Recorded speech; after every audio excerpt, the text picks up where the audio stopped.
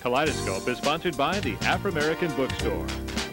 Know me, understand that I'm in here unjustly.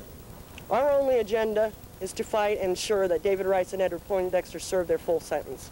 David Rice and Edward Poindexter had a trial by jury. The jury heard all the evidence, and the jury believed the testimony of Dwayne Peake. There are people who really believe that Edmundo did not do this. If there is a chance that that's true, do they want an innocent person in prison? We don't want them out here. People, I think people that commit murder, if they're given life, they should do life. It shouldn't be a 6-year thing or a 25-year thing. It should be life. They should be taken out in a pine box. If my own father had been killed, I would want somebody to pay a price. But I would want the right person to pay a price. David Rice and Ed Poindexter, convicted of killing Omaha policeman Larry Minard. After 27 years, the case continues to generate discussion, debate, and division. Today, a look at some of the questions surrounding the case of David Rice and Ed Poindexter.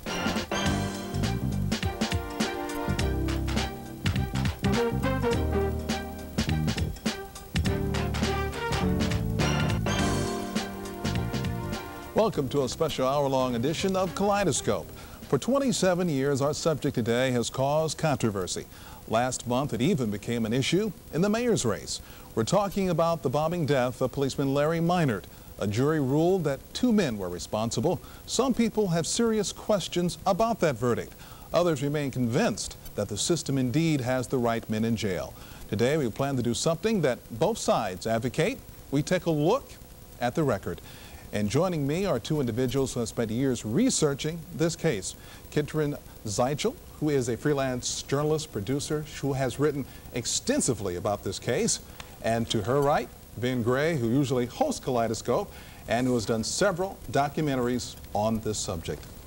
But before we begin our discussion, I want to begin by playing portions of an interview I did recently with Mondo Wilanga, formerly known as David Rice. People who want to keep talking about how long they want me to stay locked up and how many pine boxes of what they want me to come out in need to look at the record. They need to learn the truth. And, you know, this case is in federal district court now. And in addition, as you know, an effort is being made to secure a hearing from a Senate subcommittee. But like I say, those people who talk a lot but have little information should get more information. Some truth has already come out, but it's not so much a problem of truth getting out, but truth getting out to enough people. I mean, I've done a number of interviews, and I presented matters from the record, but a lot of these things had never gotten out over the airway. How much truth will come out, I don't know, and it may not make any. It may wind up not making any difference how much truth comes out. There's enough truth that has come out already, but I'm still locked up. In 1974, Warren Erbaum of the Federal District Court reversed the conviction, told the state they had 90 days in which to retry me or let me go. The state appealed to the 8th Circuit Court. 8th Circuit Court said the same thing. State appealed to the U.S. Supreme Court. The U.S. Supreme Court didn't even rule on the merits of the case. They raised the question of jurisdiction, whether or not the Federal District Court had the jurisdiction to make its ruling. It had had the jurisdiction all along. All of a sudden, it no longer has jurisdiction. Yet the merits of the case that it ruled on were never touched. But here I am, here I am still locked up. So I don't know if the truth will make any difference at all, just like Art O'Leary said. So, Mike, I have faith Not in the criminal justice system, because it is just that, a criminal justice system. You know, I have faith in something invisible, in something that men or women, as far as that goes, can't provide. And maybe it's foolish. You know, I don't know. So I don't know whether the truth is going to make any difference or not, but I want people to know the truth. I also asked if he would ever confess to the crime if it meant he might be given his freedom. Oh, I don't even have to hesitate about it. My poor ass was dying here.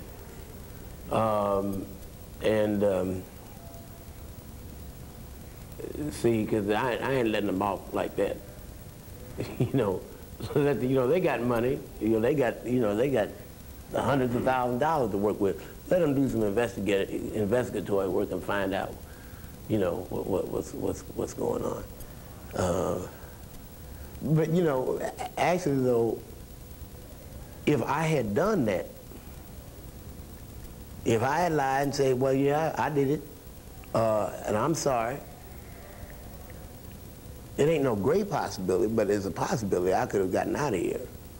Because as you remember, 8 different dudes who came in here after I did, doing life sentence of first-degree murder, have already gone. But see, a lot of people in this society follow what I call the philosophy of expedience. You do whatever it is you think is necessary to do to get done what you want done, damn the morals or anything else, you know. And that's the way a lot of people in the society operate, from business owners to politicians and so forth. I don't play that. You know, I got to feel right about myself, and so no, I wouldn't even have to hesitate on that. First of all, Kietryn said she'd prefer to be known as independent researcher. In that segment, he mentions that at least 8 individuals who were convicted and went to prison after him have since been released. We know the number is closer to 26, 27. What makes this case so much different from some of the other cases? I think that there are several things that the one thing that makes it different, I think more than anything else, has to do with the fact that, you know, first of all, this is a police officer, but even more than that, we're going to talk about later on, and I just want to begin right away by, you know, there seems to be a conspiracy of tremendous magnitude that went on amongst and between Omaha police officers, the Federal Bureau of Investigation, alcohol, tobacco, and firearms, and a number of other people who were involved in a program back during the 60s and early 70s called COINTELPRO, which was run by J. Edgar Hoover, who was the director of the FBI at the time. And if these men, if the story is actually allowed to be told and evidence showing, you know, different discrepancies and so forth is allowed to come out, there are a number of agencies and organizations and people who are going to look bad in this. So the effort to continue to keep these individuals in jail by people, including but not exclusively Omaha police officers, is what I think drives the ongoing effort to keep these men behind bars. My understanding of the pardon and parole philosophy is that the purpose of prison is not really to punish people as much as to protect the public. And when you parole or pardon a first-degree murderer, it's because you think you have determined that this individual is not a threat to society, and therefore you would rather have somebody in prison who is a threat and who should be currently incarcerated. And I was down at the penitentiary once, and one of the guards on my way out said to me, "That guy doesn't belong in jail," because Mondo is really not a dangerous person, and he never was. Now he says, even if the truth comes out, he doesn't know if that would be enough to get his release, to win his release from prison. Do you think he has a valid point? To a certain extent. I think he also said if truth gets out to enough people, and if truth gets out to the right people, then, I mean, there's a possibility that things could be turned around. But again, you're dealing with, see, you're not just dealing with a local agency. If you were, there may be some movement or some willingness to move on the part of perhaps maybe some regional or federal agency to do something about this.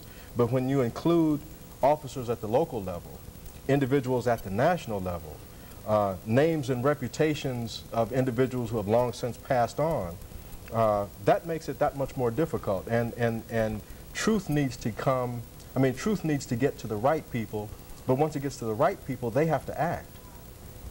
Now he says, well, go ahead, I didn't want to interrupt you there. Well, you know, the truth can come out, but then people have to believe the truth. And if people have invested a great deal of themselves in believing one story, sometimes it's more important to a person to be right than to admit the truth. So when I hear Mondo saying that, that's how I interpreted it, that even if the truth was known, people might not even believe the truth. Now he says a lot of the facts are already out there. And one of the things that he is hoping people will just look at the information that is already out there. He's right. I mean, there's no doubt about that. I mean, we're going to play portions of a British Broadcasting Company documentary in a few minutes. I did an hour-long documentary back in 1982 in which we outlined so many different aspects of the case where there were a number of questions involved. And the information is out there. It has not been, I agree with Mondo that it has not been aired the way that it should. In other words, enough journalists and people who pontificate on this case without doing the homework, you know, have not bothered to really examine it the way that they should. But there's been enough truth, there's been enough information, there's enough documented facts out there that warrant some sort of an investigation. But you talk about, I want to get back to something you talked about earlier. You mentioned the word conspiracy. Correct. And it seems that people have a hard time accepting the possibility of a conspiracy, especially at the governmental level. Well, I agree that they have a hard time with it, but there's all kinds of evidence. There's an FBI memo that there's no other way to read it except that Omaha police officers and FBI knew about a tape before and during the trial, realized that that tape was not the voice of the star witness, Dwayne Peak, sent a memo to that effect to the director of the FBI, J. Edgar Hoover at the time, saying that they wished no use of this tape be used.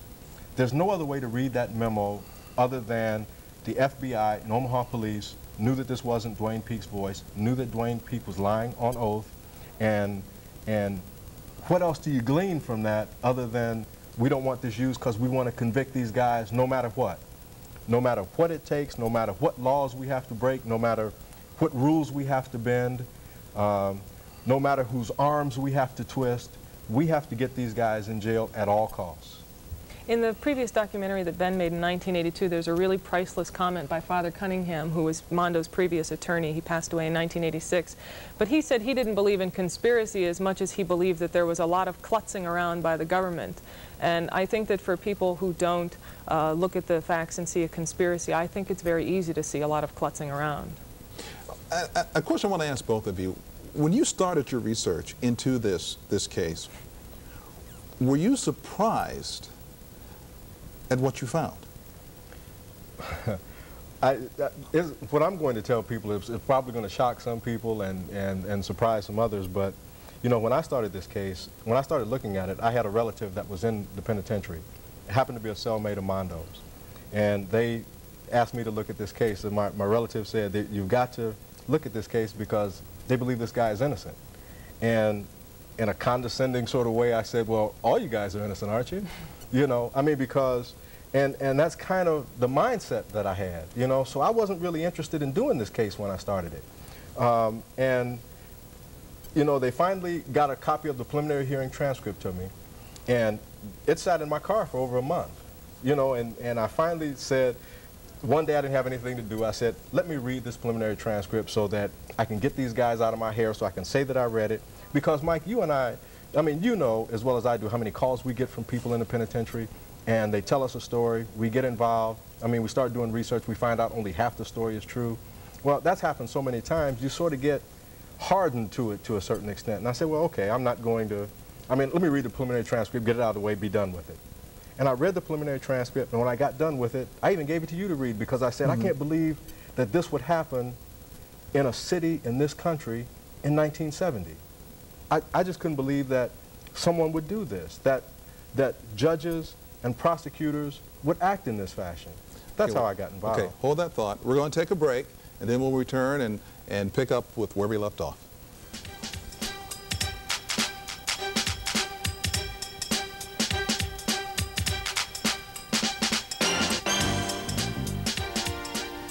Heritage. It makes individuals part of something greater. None should go without a sound knowledge of his or her people. After 7 years in the making and in its first historical printing, the original African Heritage Study Bible is now available at the Afro-American Bookstore.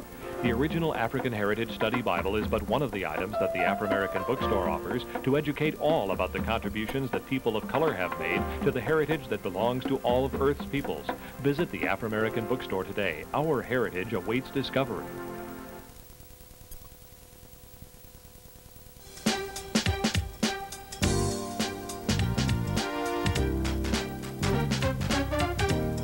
My name is John Tess.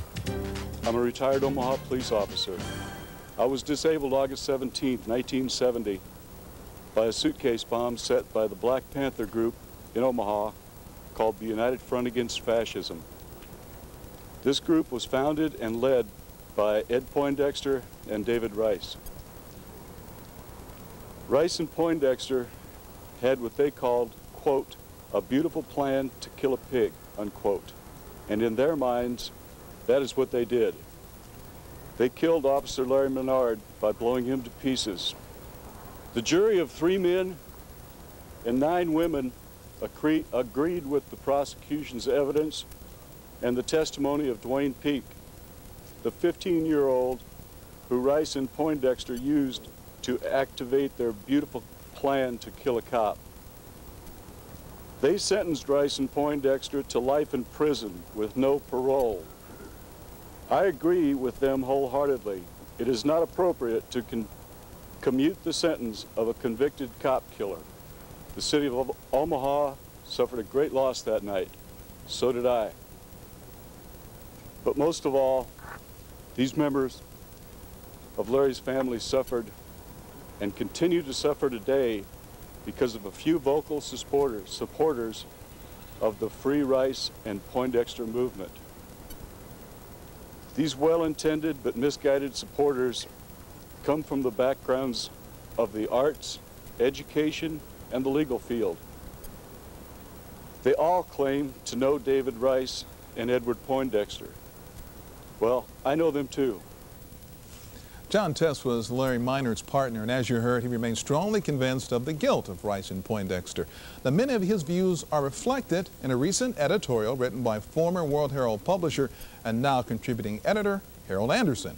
In that editorial, Anderson says, I would suggest that the most logical way of advocating freedom for Rice and Poindexter is not to continue arguing that they are innocent. He goes on to say that Rice and Poindexter were found guilty by a jury whose verdict has been upheld by the Nebraska Supreme Court and the U.S. Supreme Court, and that much has been made of the fact that their conviction depended in part on the testimony of a 15-year-old who said he was a participant in the bomb plot. Rarely mentioned is the fact there was strong corroborating evidence, including the finding of dynamite traces in Rice and Poindexter's clothing. Now, you know, listening to that, I'm sure that there are a number of people who share those views when they hear about this case.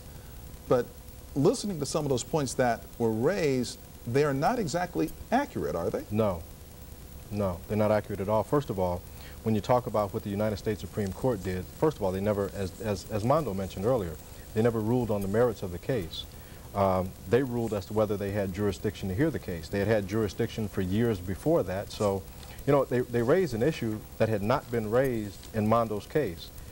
The U.S. Supreme Court themselves raised that issue. And what they did that was even more amazing than that was they heard the Rice case. Then they heard a case called Stone versus Powell that had elements of maybe federal government may not have jurisdiction or whatever in it. They ruled in the Stone case and made it retroactive to David's case. So they did several things that were kind of unheard of for the court.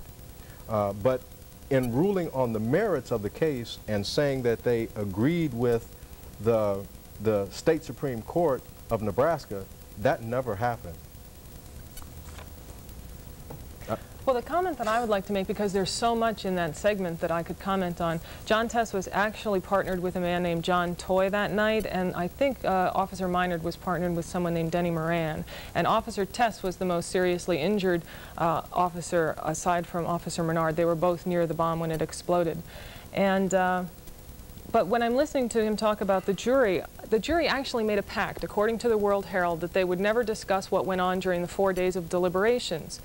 And in 1995, when I was here doing research, I called a couple of the jury members, and there were two women that spoke to me. One was a 90-year-old woman, and the question I posed to her was, why did the jury take so long to decide the verdict? And We're she talking told about me 4 days. They took what, 4 4 days, days, Wednesday right? to Saturday, I believe. And she told me that there were people who felt they were innocent. And I said, well, who felt that they were innocent? And she said, me. The state never proved their case. It was all circumstantial evidence. She told me that she did not believe Dwayne Peake. She didn't think that he could have done something like that on his own. And when I pressed her to repeat that on tape, she told me that she wouldn't repeat it on tape. She simply told it to me on the phone. I called another one of the female jurors, and I asked her about the verdict, and she told me that she personally did feel that they were guilty, and it was the single black juror on the jury who felt that they were innocent, and he was responsible for holding the jury up for those 4 days. And Ed Poindexter told me in a letter that he had heard through the grapevine that this black juror agreed to vote guilty if the others would agree to spare their lives, because evidently there were people on the jury who wanted to find them guilty and give them the death penalty. So Mondo and Ed escaped being killed because of one black juror on that jury panel. And he's dead now, or else I would have called him and talked to him too. But you know, who is to say what really went on in that jury, and whether or not that juror actually believed that they were guilty, or if he simply participated in what's called a compromised verdict. Now, the editorial talked about, it says how much is being made of Dwayne Peake's testimony, but that was a critical piece of the prosecution's case, wasn't it? It was the major piece of the prosecution's case. In fact, if they had not had Dwayne Peake's testimony, they probably couldn't have brought that case to court. All of the other evidence was circumstantial. They talk about finding the dynamite. There were questions about whether that, not questions, the federal judge in the state of Nebraska, Warren Erbaum, overturned the case because he found the search warrant invalid, the search illegal. He found the testimony of particularly James Perry, one of the police officers, found his testimony in Warren Erbaum's words incredible for 9 different reasons. So in other words, you had a police officer that a federal judge didn't believe was credible, and the 8th Circuit Court agreed with him. You had evidence that they believe was gathered. First of all, they're not even sure that the dynamite was ever in the house. The police officers took pictures of the dynamite when it was in the trunk of a car, but they never took pictures of the dynamite while it was allegedly in the house. So you have all this testimony that a federal judge didn't believe, the 8th Circuit Court didn't believe, and all of this information led to the federal courts, the federal courts at the appellate level doing what they did. They didn't believe the story of James Perry. They didn't believe the search was valid or the search warrant valid, the search illegal. There are those who didn't believe that there was ever dynamite in that house. Obviously, a lot of people have had a chance to read some of the court records and the court documents. How can so many people read the same court records, the same documents, hear some of the same arguments, and come to such very different conclusions? I can answer that. And since I am an artist, I'll make an art analogy. There's a Japanese film called, it's by a filmmaker named Kurosawa, and in it there's rain at the beginning of this film, and then you see a story unfold from one perspective, and then it comes to a conclusion, and then there's all this rain, and you see the same story unfold again, and it comes to an entirely different conclusion because it's from a different perspective, and then you go back to all this rain, and then you see the story unfold a third time from another completely different perspective. That happens all the time. People bring their own lives, they bring their prejudices, their beliefs, their biases to some information, and then in the Bible, when you read the Bible, it's called exegesis, reading the meaning out from the text. And everybody does their own kind of exegesis in life, where you you read the meaning out of the text that you bring to it. It's very, very hard to be unbiased and be totally pure in anything. I mean, that happens all the time in court cases. But as you read the record, though, I mean, there are certain things in the record that jump out at you that you have to red flag. In the preliminary hearing, for example, I bet you can't find not one single other case in this state where a witness comes out and says one thing in the morning. And you have to recall also that when Dwayne Peak first testified during the preliminary hearing, David and Mondo and Ed's Poindexter's attorneys asked for a recess because Dwayne Peak's attorney wasn't present. The judge denied that motion for a recess until his attorney was present. Dwayne got on the stand, and then he told essentially, no, they had nothing to do with it, no, they weren't involved, no, I didn't make a bomb with them, no, they were nowhere on the scene. And the prosecution asks for a recess for really no apparent reason other than to confer with their client, and that recess is granted. And then he comes back in the afternoon, clearly shaken, clearly crying, clearly upset, and then he tells a different story. You can't find another case in this state where that happened. I mean, that's a red flag. Someone ought to, I mean, and that's what got me started when we talked about before the break. What got me started, and I couldn't believe that in 1970, in the United States of America, that there was a court that would allow that sort of thing to happen. And I bet there's nobody who, even if they believe Rice and Poindexter, Mondo and Poindexter did this, that they would believe that they could find any other court case in this state or in this country that allowed something like that to occur. Kietryn, we didn't give you a chance to answer that question last time we were up, and that is, were you surprised what you found once you started doing your research into this case? Well, it's a little overwhelming because there are so many details and the case has gone on for so long. There's a lot of post-conviction stuff. I was overwhelmed by the evidence, and it begins to be very difficult to sort through it and to keep track of all the details. And what was the most interesting thing to me, I was just down at the courthouse today reading some depositions and things, and it's interesting to note the way a person's testimony starts out this way in a police report, and then in a statement it gets massaged a little bit and changed a little bit, and then by the time the person testifies in court, the testimony is different from what it was the first time. And so there's an evolution to their testimony where facts continue to be changed as the person continues to testify. And that's difficult to keep track of, because when you want to say so-and-so said this, so-and-so, and this is not just Dwayne Peak, this is a number of individuals, so-and-so says a different thing depending upon what document you're reading.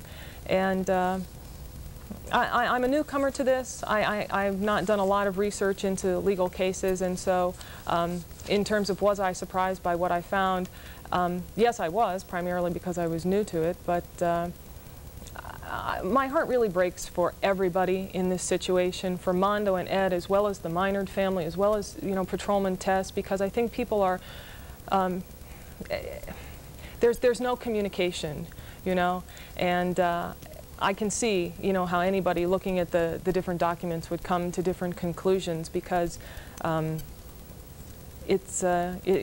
sorry, I just got a little incoherent there. Well, that's okay. Well, I lost my point. Well, that's all right, because what we want to do now, I mean, there is a question how others see this case, and one answer is found in a documentary produced and aired by the British Broadcasting Company in 1991. This is a part of that program.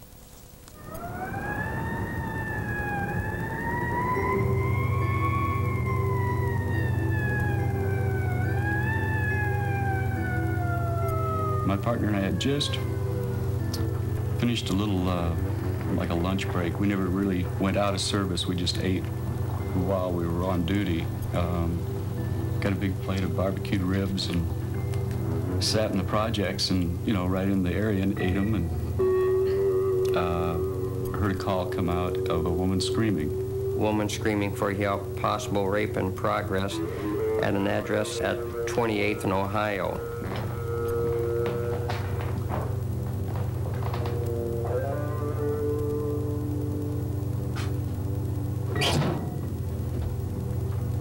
I didn't see anybody leaving the house, or I didn't see anybody in the alley, and I walked over to the window and I was peeking in the window, when I saw Officer Tess and Officer Menard walking from the kitchen to the front door area. We kind of worked our way through the rooms. I could tell where he was because of the flashlight. And Larry was about, I'm guessing, 10, 12 feet in front of me. And he had bent over the suitcase, and that's the last I remember of that.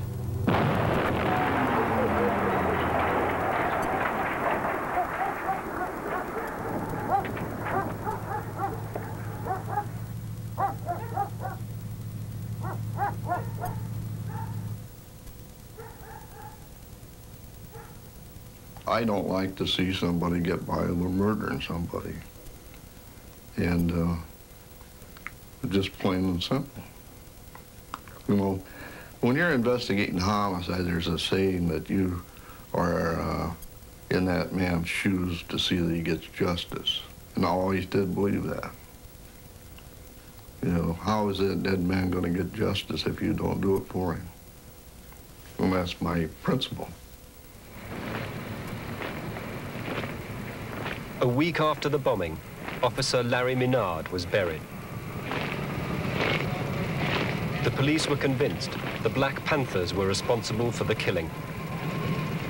We were under constant surveillance, constant harassment. A great deal of energy and resources was spent on trying to provoke us into a confrontation.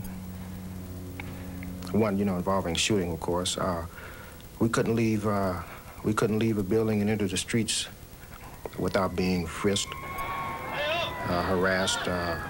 This went on around the clock. Not a night went by, man, that somebody wasn't absolutely, totally, unnecessarily pounced upon by the police. Not a night went by, man. This was like 7 days a week. The Black Panthers published a newsletter called Freedom by Any Means Necessary. David Rice was the editor. If we're talking about all the pig, and we're serious about this, then we're talking about urban guerrilla warfare, and we're talking about people using their brains. And you don't use your brain by throwing some bottles and some bricks and some pigs and then some cruises. You off the pig by the means that are available to you, which can be easily obtained. Both David Rice and Ed Poindexter were visible in the community. And David Rice was very free about what he thought the answer to these problems were, and they generally included killing police officers. Ed Poindexter, not as vocal, was always present, always around. Marvin McClarity was one of the few black police officers in Omaha at that time. I know I had feelings that they were out to get those two because they were probably the most, the two that were most vocal. They were the two that people viewed as being a threat. The police did. Well, there wasn't a policeman on the job that didn't know who done that. It was just the matter of being able to prove it. And that's what we've done.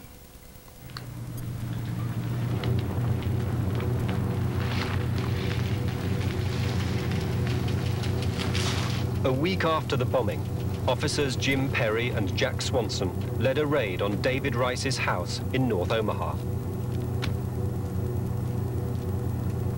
Rice was in Kansas City giving a speech at the time. He'd left his house unlocked. Both Jim Perry and Jack Swanson later testified they found a box of dynamite in the basement. Other officers aren't so sure. Marvin McClarity is convinced the dynamite was planted after the area had been cordoned off. I was on duty. We saw them bringing items out of that house. The thing that was so striking to me and to those two officers that I was with was the fact that the police had blocked off 29th to 30th on Parker Street, and they blocked that off to vehicular traffic and to pedestrian traffic. Then they said they found something in that house, and being a police officer, the first thing that strikes you is funny and saying, hey, something's wrong here because of the way that that search was conducted. And that was when we drew our suspicions that it could have been something that was planted in that house, and to this day, I still believe it was planted in that house. It's a lie. I was there, I found it. I didn't personally discover it, but I was there when it was discovered and went right to where it was. It was there.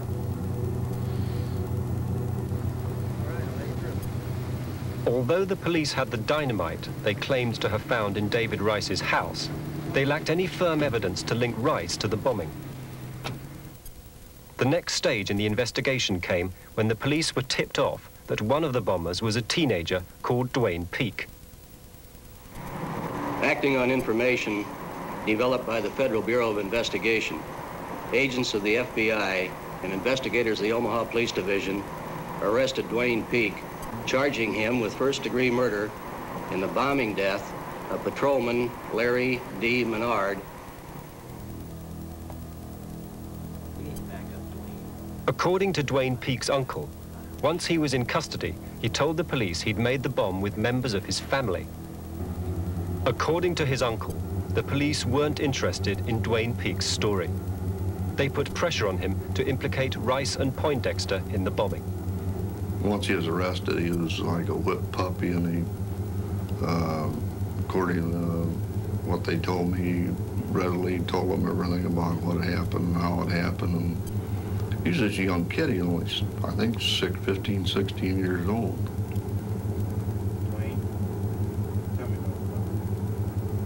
That police mentality is once you hone in on a suspect, you do all you can to bring that to court and for the conviction. And sometimes we take shortcuts in order to convict someone, and sometimes we just do things that are just right down dishonest. And I think that once they honed in on David and Edward, that they just carried through and did it that way.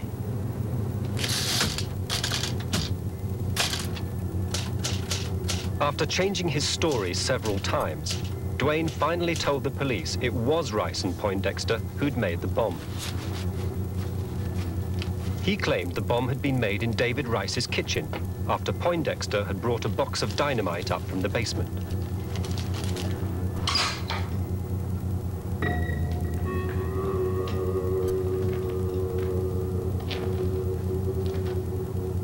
Dwayne also claimed Ed Poindexter told him to plant the bomb at an empty house in North Omaha. He went on to say Poindexter gave him instructions to call the police to the house by dialing the emergency number from a payphone. On the basis of Dwayne's evidence, the police decided to charge Rice and Poindexter with the bombing. Many months later, in a wave of publicity, the murder trial was held. According to prosecuting attorney Sam Cooper, Dwayne Peak was the key to the prosecution case. The physical evidence, the dynamite, that's all we would have had, I think, without Dwayne Peak. And I suspect it would have been questionable whether you could have filed anything. It's pretty clear that absent the testimony of Dwayne Peak, it would have been a weak circumstantial case of murder. I mean, he was critical to the case. Dwayne Peak's appearance in court as a witness was eagerly awaited. His was the only evidence which directly linked Rice and Poindexter to the bombing. Dwayne Peak was called to the stand as a witness for the prosecution. His testimony stunned the court. When he testified in the morning, he denied any involvement on my part or Ed regarding the whole question of talking about a bombing or constructing a bomb or any of this. And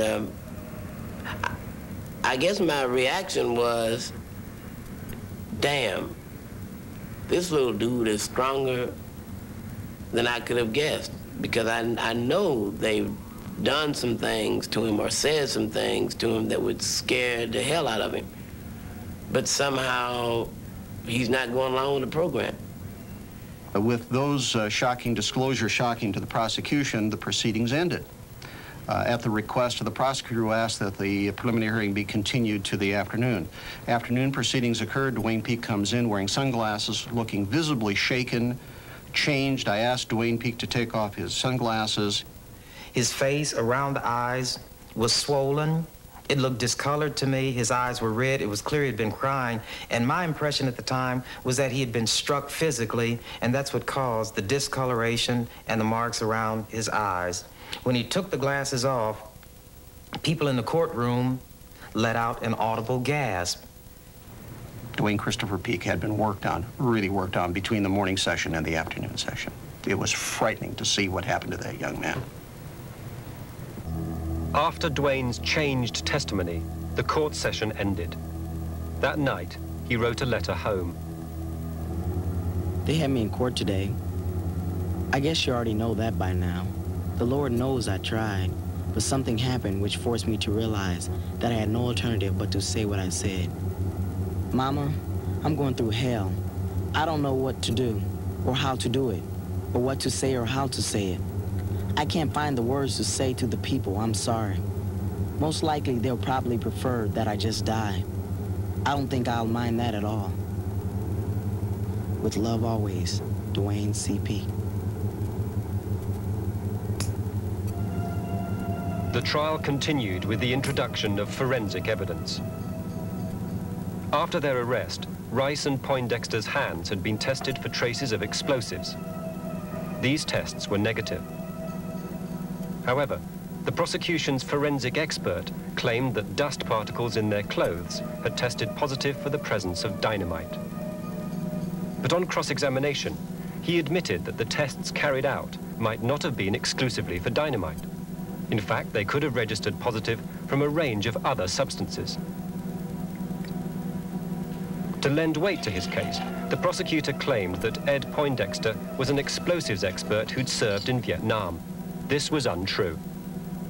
I was a medical aid man most of that time, and then I was a mechanic. You know, no experience with explosives. You know, that was just, again, you know, the press is in the FBI and the police department working in concert. That was their way of making me look as bad as possible. You know, this guy must have done such a thing. Because look at him. You know, he looks like one of these big, burly, black. He got a beard, wears shades. You know, he's a Vietnam veteran. He must have done it.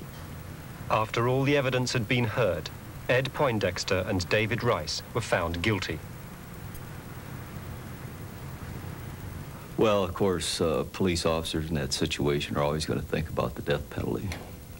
At that time, that was not possible in Nebraska. The maximum sentence available was life, is what Rice and Poindexter both received. I was expecting it, but then, you know, there's no way you can prepare yourself emotionally for something like that, you know. David Rice and Edward Poindexter are still in jail. In Nebraska, there is no parole in life sentences. Dwayne Peak, who testified against them, spent 4 years in youth custody and was released in 1974. He then disappeared. However, 20 years on, new evidence has emerged. At the trial, Dwayne Peak testified he telephoned the police on Ed Poindexter's instructions. Members of his family now maintain it was not Dwayne who called the police.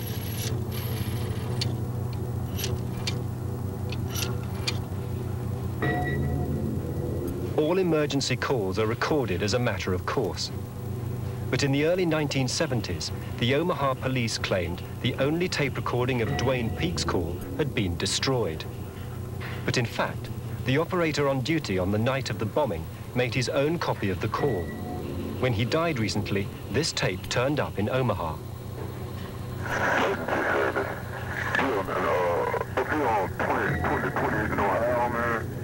Address 2866 or 2867 is old Victor House. And this dude that drug this woman up in there, she just screaming and shit. I don't know what's going on. 2867 Ohio. 2866 and 2867 is old Victor House with a bunch of weeds around it. The Victor House. She's in there screaming and shit. What's your address, sir? My address is 2865. 65 Ohio. All right, we'll have an officer checking out, sir. Okay. All right, sir. This tape was played to people who remembered Dwayne's voice. Now, I had listened to Dwayne Christopher Peak testify for almost 3 days before the jury. I had taken 2 sets of depositions. I had sat with this young man for hours listening to him describe his actions, his contentions, his recollections, and heard his voice and was saturated with his voice. It is my opinion now that the voice on that tape was not Dwayne Christopher Peak. When I heard this tape and realized that the deep voice of a much older man that I heard on this tape was the one they were saying was the voice of Dwayne Peak, this 15-year-old kid whose voice I knew, I couldn't believe it. Anybody who heard that tape would have to know that the whole story about Dwayne Peak having made a phone call to lure the police to that house would have known it was a lie. Yeah, man, up here on 28th and Ohio, man, the address 28. If the voice on the tape is not Dwayne Peak's, it's clear he was lying on oath. These newly obtained documents show the FBI was well aware of this perjury. The Omaha police and the FBI deliberately arranged for the tape recording to be suppressed because, in their words, it would be prejudicial to the case against Rice and Poindexter.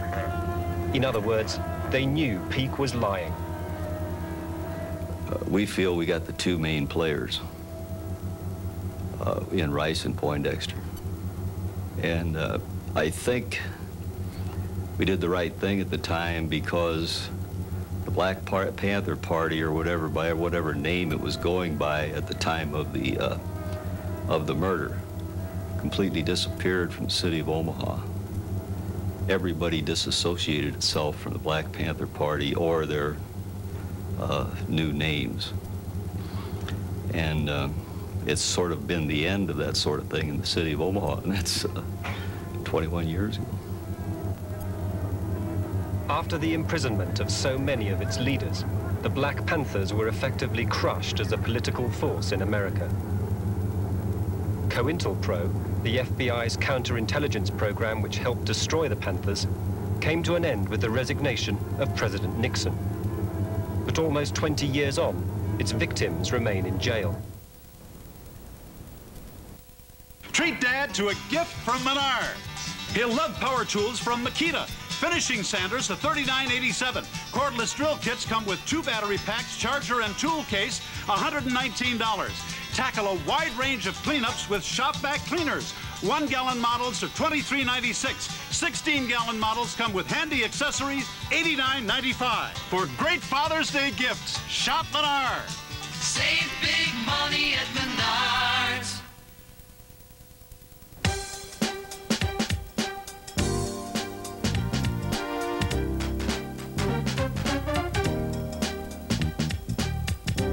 Other people want to talk about how they've suffered and how family members have suffered. I got a family too. You know, my mama just turned 80. People think she hasn't suffered having her son locked up in the joint all this time. People can be very, you know, people can have very intense tunnel vision. I can see my suffering, but I can't see yours. I can see my uninformed truth, but I can't see yours. Now, of course, research into the case continues even today. In fact, there is some new information which came to light very recently, and Kietryn, you're very instrumental in this. I should mention again, Kietryn Zychal and Ben Gray are with us. Kietryn, the researcher, Ben, one of my colleagues here at Channel 7. But what we want to do, we want to show a photo that was actually taken by the Omaha World Herald and appeared in the local newspaper. And if we could show, well, you probably can't see it there, but this picture, which was taken, again, it was taken at, again, when he turned himself in at police headquarters, and was very important. Explain why.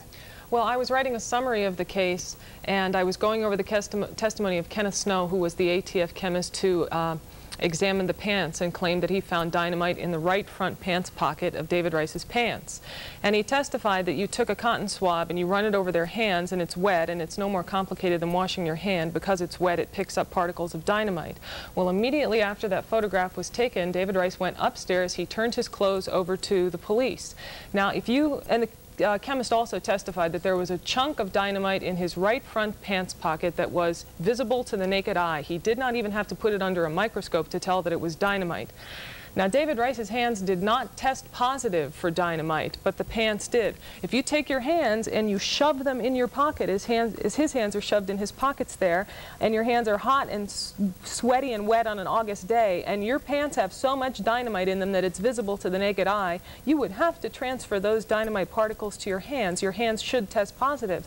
But neither David Rice nor Edward Poindexter's hands tested positive for dynamite. And that photograph intuitively serves as a kind of proof that someone must have put that dynamite in his pants pockets after the pants were turned over to the authorities, because his hands would have been just, you know, they would have been awash in dynamite.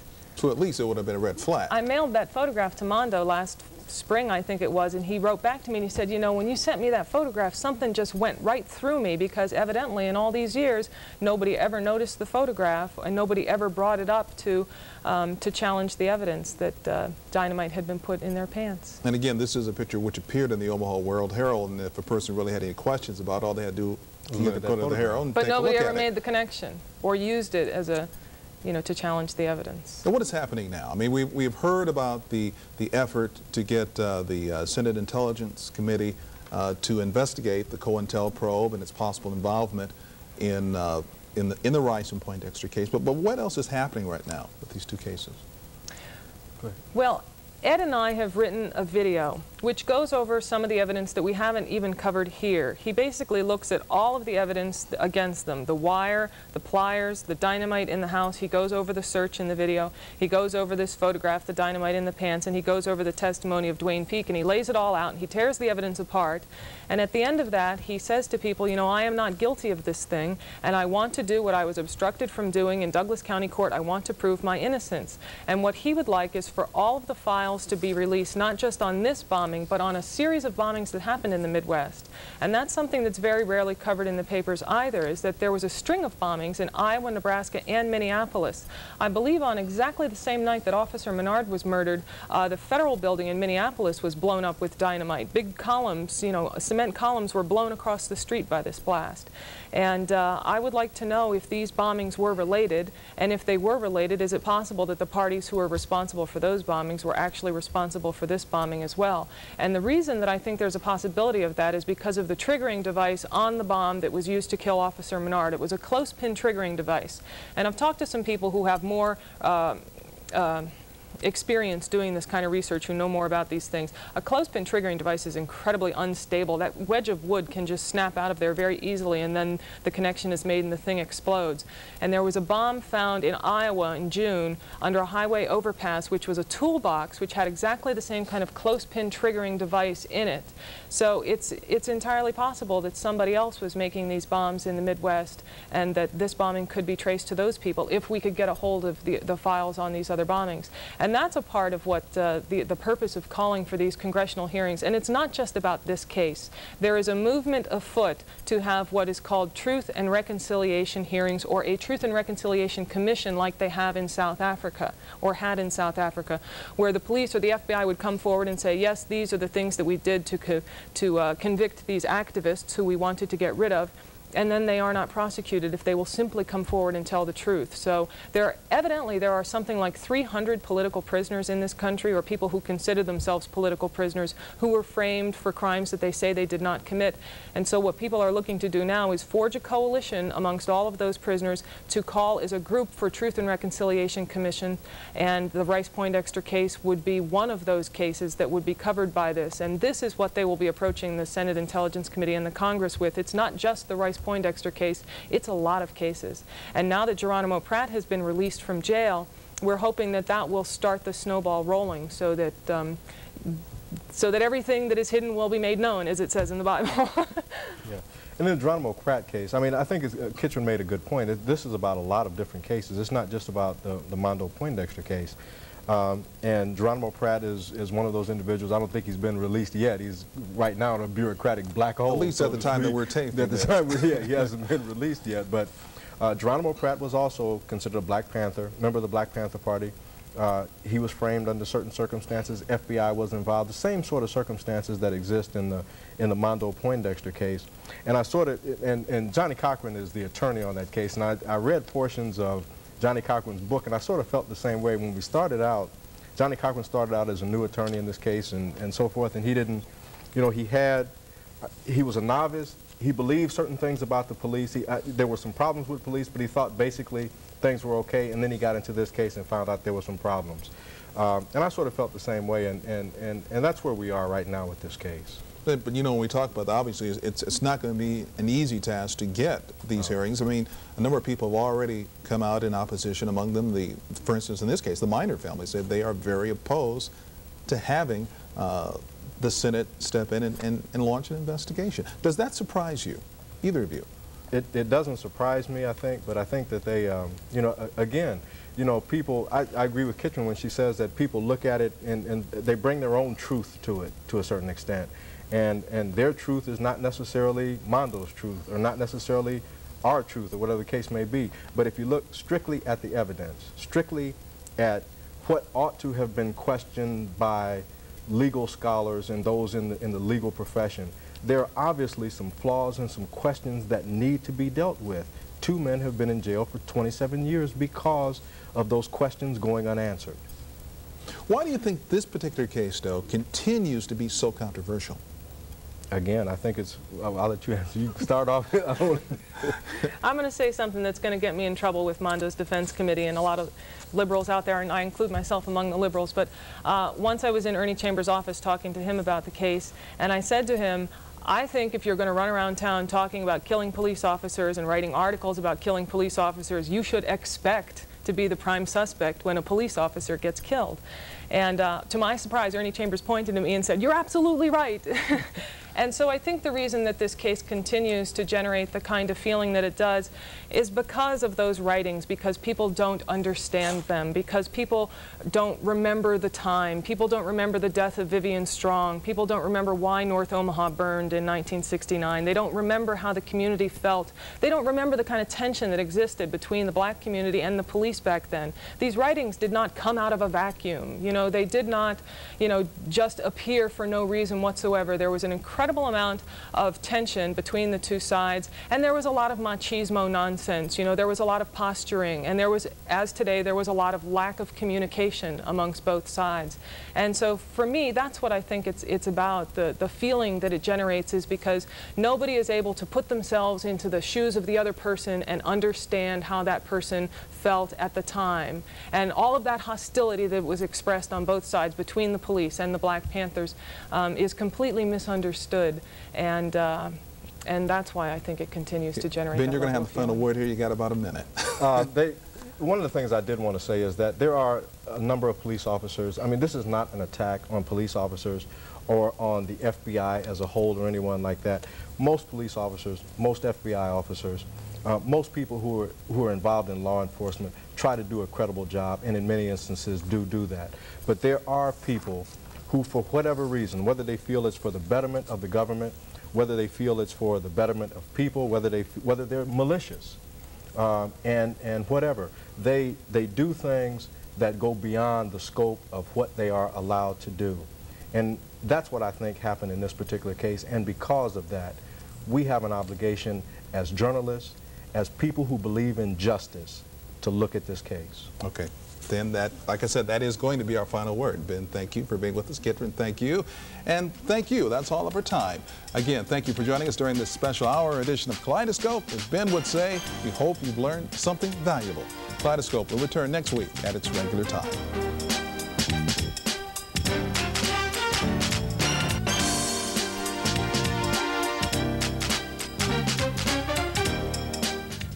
Kaleidoscope has been sponsored by the Afro-American Bookstore.